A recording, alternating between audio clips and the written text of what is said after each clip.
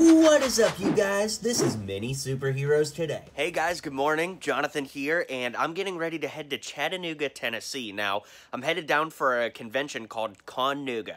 I don't know how much Lego stuff they'll have, but sometimes that's the fun. When you go to a convention that obviously isn't a Lego convention, you never know what you'll find, but I'm also looking for the Kenner Marion Ravenwood figure. She's an expensive one from Indiana Jones, and I'm also looking for Tobey Maguire era Spider-Man stuff. I'm going to hit some stores in the general Chattanooga area too and do some hunting, so come along and let's see what I can find.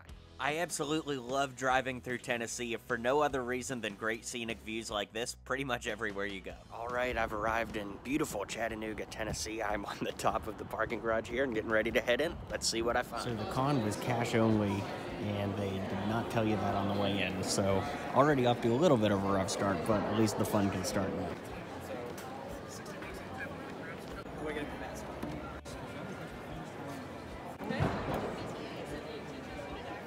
But I just don't have it. Bam!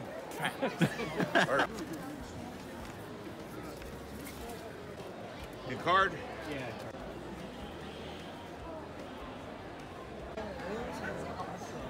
One thing you want to be careful of at conventions is fake Lego. All of these are fake Lego, and, you know, I used to like these back in the day, but I really don't anymore. I think that a lot of them look pretty cheap, so if you find a bunch of figures like this and they're priced really cheap, chances are it's too good to be true and they're all fakes. The click was the first order, it prints receipts. I mean, it's one step up. So, right on. So we went that direction. Well, it's hard to say the convention was a total bust, but it was dang close to it. You saw that I didn't see too much Lego stuff, no Kenner Marion, and no Tobey stuff, but I did get 2 Lego sets. So first and foremost, got this Spider-Man Spider-Jet versus Venom mech. This is a retired set. It has Spider-Man Noir in it, so that's kind of the appeal of that one. And then I got Darth Vader's Meditation Chamber, which is a cool set, and I paid $75 for both, and considering this set alone makes up most of that if I went to buy it at, like, Walmart or the Lego store right now, that's definitely pretty good. So, you know, it wasn't a total bust, but, you know, the 2-hour drive all the way to Chattanooga, not quite worth it. But I am hitting some more stores while I'm out here, so it's not a total wash, but I don't think I'll ever come back to Con-Nooga. A lot of cosplay, a lot of art, which are great in their own right, but not great for me hunting toys. Anyways, let's see what else I get into out here. All right, well, getting started here with day 2. I ended up hanging out in Chattanooga last night. It was a good time, but today we're gonna hit lots of cool antique stores and some toy stores and see what we find, so come along. I started off the day getting breakfast at Aretha Frankenstein's. Look at these giant pancakes, and I got a sausage biscuit too, but these pancakes were massive. I mean, look at them next to my hand. They were great too. So for those of you that watch a lot of my vlogs, you may recognize the East Ridge Antique District. It's a giant plaza that's full of nothing but antique stores. Now, if you come here, not all of them are great for finding toys. A lot of them are like furniture and home decor based, but there are great toys to be found here, so let's get right to it and start digging.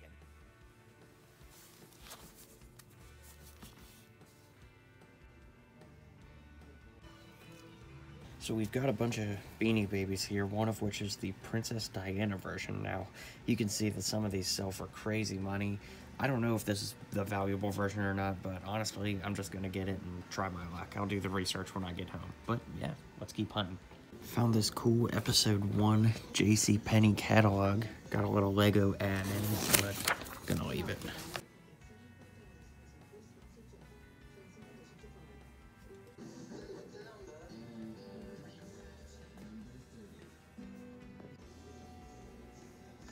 Check out these awesome Last Crusade Indiana Jones cups. They're $7 a piece. Honestly, that kind of feels expensive, but I've never seen them before, so I am gonna get them. Yeah, no.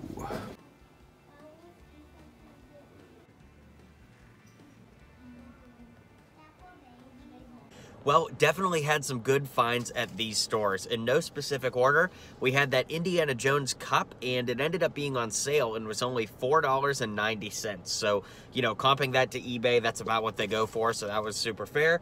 As I mentioned, I did get this Princess Diana Beanie Baby. I paid $20 for it, which is high, definitely high, but you know, the ones on eBay, some of them are going for crazy money, and I don't know, I just felt like taking a gamble. Who knows, maybe I'll get 20 grand for it.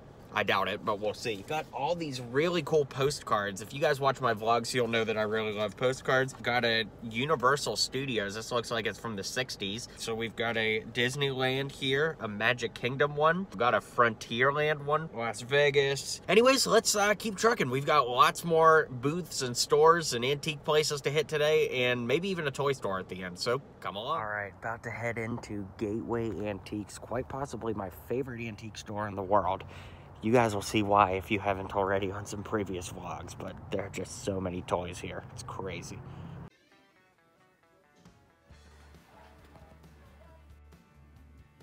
Well, found a Toby item. This is an old walkie-talkie. You would like hold this button in and then you could talk into the back, and there were speakers on the front. See those little holes?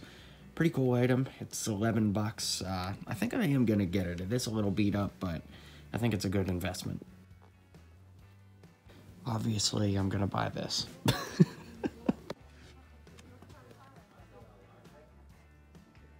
I found this Spider-Man cling hang thing from Spider-Man 3, but there's no price tag on it. I'm gonna find out what it is, but yeah, I really want this.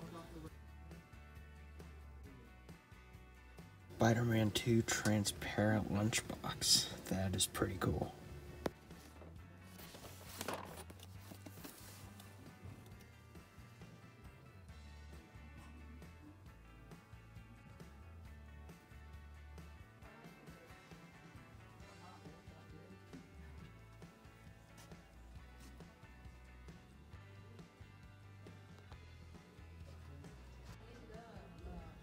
So this guy's got 50% off, so that makes that $400 castle $200.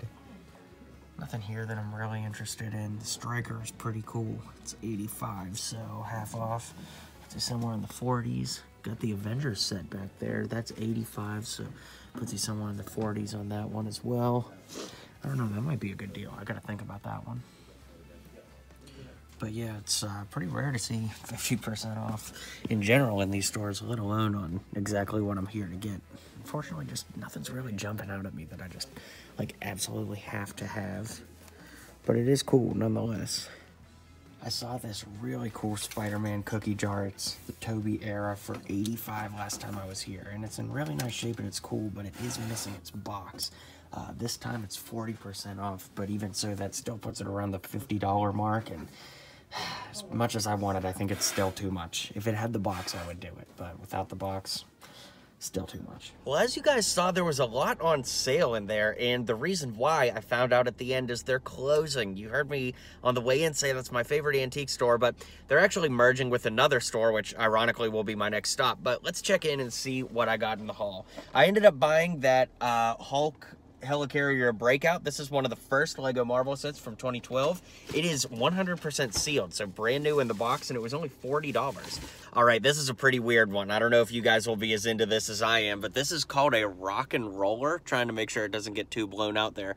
There's an actual CD in there, and it's for the song Surf City by Jan and Dean, which was written by Brian Wilson of the Beach Boys, who, of course, I love.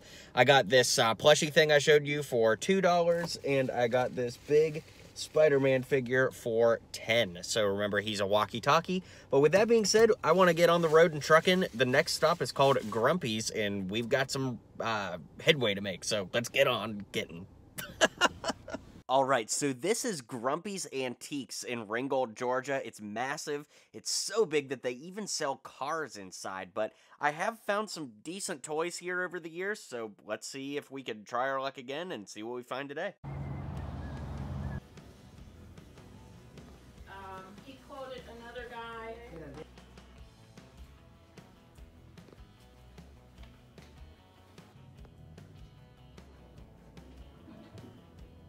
Got some vintage Star Wars here. Real deal.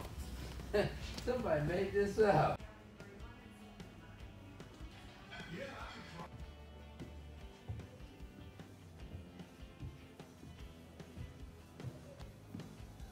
You know you're in a big antique store when they literally sell vehicles in the middle of it. I mean, come on.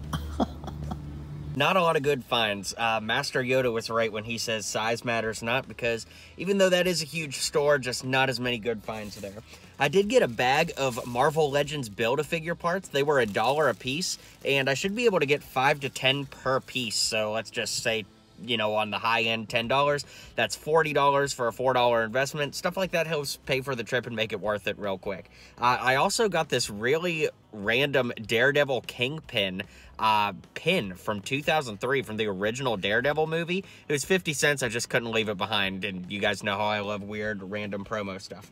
All right, with that being said, I have one more planned stop. Who knows what else could happen, but let's see. This last one seems like it should be pretty interesting, so let's check it out together.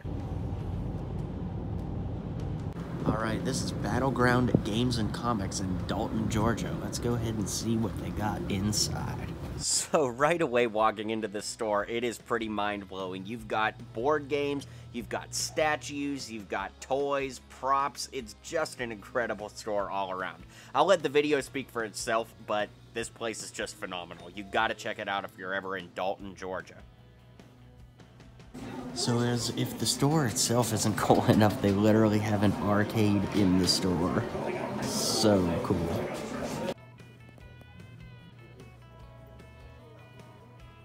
They did have a little Lego section, and it was early Lego Batman movie sets, but something even crazier happened right after this. Well, timing is absolutely everything. So I walked into the store, and there was a awesome dude there who was asking if the store bought Lego sets, and long story short, he ended up selling me 2 of them direct. So check this out.